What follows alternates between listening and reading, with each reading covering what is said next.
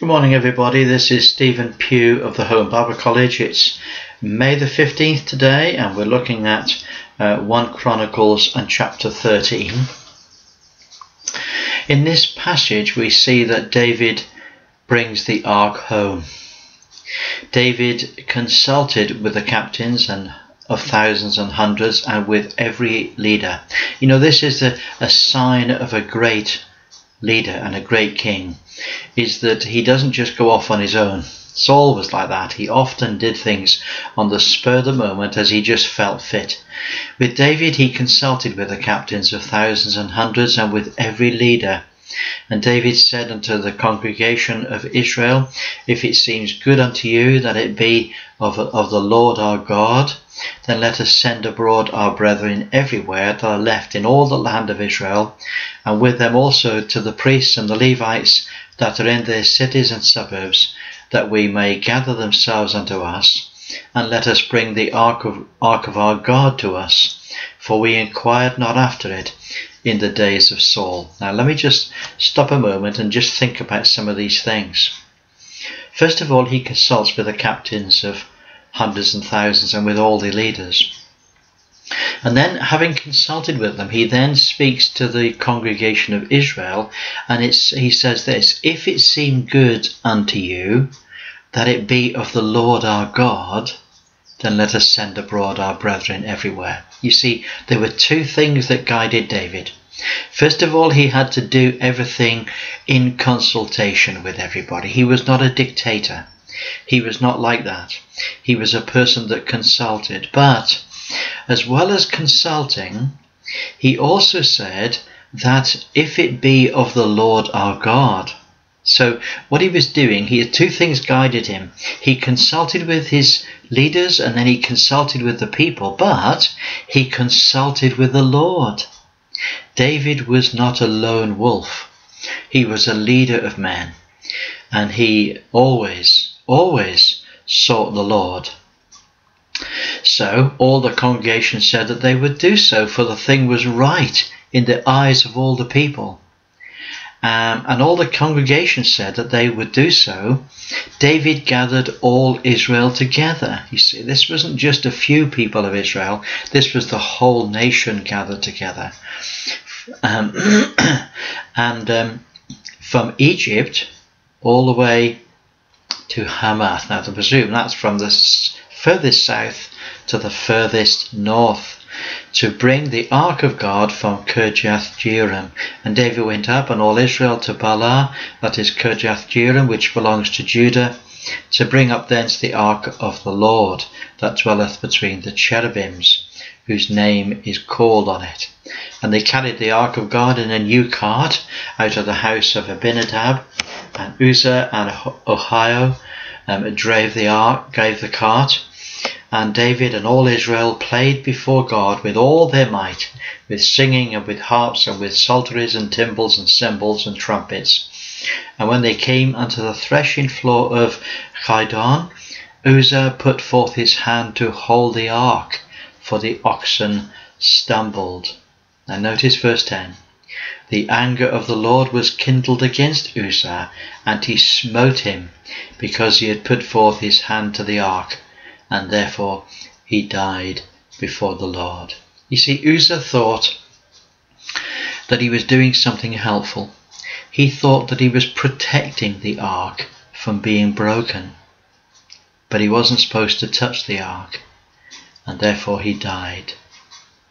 David was displeased because God had made a breach upon Uzzah, wherefore that place is called Perez Uzzah to this day.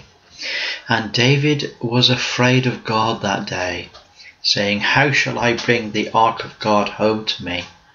So David brought not the ark of God to himself to the city of David, but carried it aside into the house of Obed-Edom the Gittite. And the ark of God remained with his family, with the family of Obed-Edom, in his house for 3 months. Now, the family, the mother of the family must have been having nightmares. How would she keep the children, how would she keep the little toddlers from touching this box of blood. How would she prevent them from touching it? She must have been worried sick. But what does it say? That when the ark of God remained with the family of Obed-Edom for 3 months, the Lord blessed the house of Obed-Edom and all that he had. You see, when God is put at the center of family life, then there's blessing in the whole home. You see, and not just blessing in the home, but blessing in all that he had. You see, when God takes center place in our families, then we prosper. Now Hiram king of Tyre sent messengers to David and timbers of cedar with masons and carpenters to build him a house. And David perceived that the Lord had confirmed him king over Israel, for his kingdom was lifted up on high because of the people. And David took more wives at Jerusalem. He had 13 sons and daughters. When the Philistines heard that David was anointed king over all Israel, and all the Philistines went up to seek David, David heard of it, and he went out against them. And the Philistines came and spread themselves in the valley of Rephaim, and David inquired of God, saying, "Shall I go against the Philistines? Wilt thou deliver them into my hand?" And the Lord said to him, "Go up, for I will deliver them into thy hand." You see, David often inquired of the Lord. Yes, he consulted with the people on a matter concerning the ark, but when it came to his personal relationship with the Lord and his personal leadership in battle, it was down to David. And the Lord said, "Yes, go up." And David went up, and the Lord delivered them into his hand. And when the Philistines left their gods there, David gave commandment, and they burned all of their gods with fire. And then the Philistines came again, they regrouped themselves, and they came into the valley. And therefore David inquired of the Lord again, "And shall I go up again?" And the Lord said, "Don't go up. Don't go up yet. Turn away from them, and come over against them near to the mulberry trees. And if it be that when thou hear the sound of a going in the top of the mulberry trees, then you are to go for battle, for God has gone in front of you to smite the host of the Philistines." And David did go, and he did smote the Philistines from Gibeon to Gazer.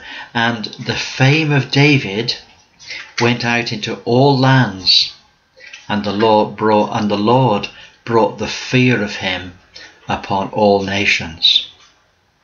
You see, when God fights your battles for you, when God goes ahead of you to fight your battles, then people are not prepared to take on David.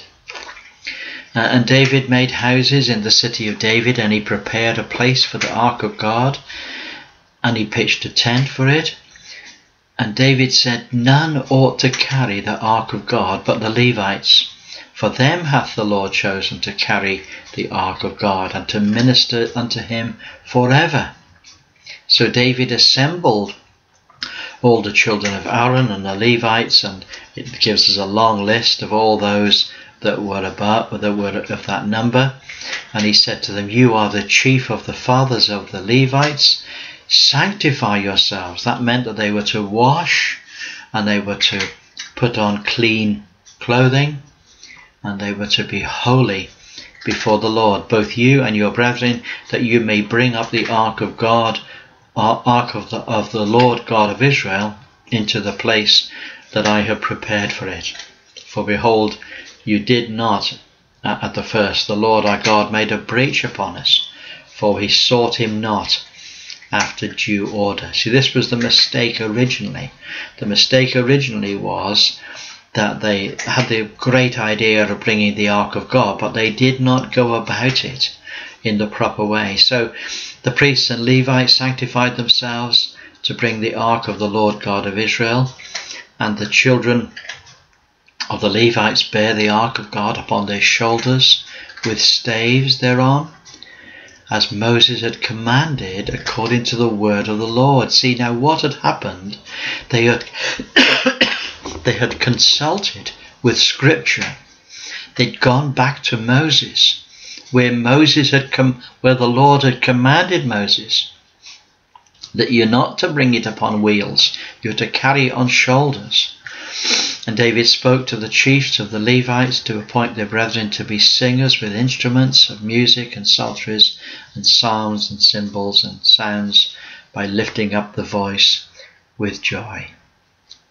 And David and the elders of Israel and the captains over thousands went to bring up the ark of the covenant of the Lord out of the house of Obed-Edom with joy. And it came to pass, when God helped the Levites that bear the ark of the covenant of the Lord, that they offered 7 bullocks and 7 rams. And David was clothed in a robe of fine linen, and all the Levites that bear the ark, and the singers, and Chetannan, the master of the song, with the singers. David also had upon him an ephod of linen.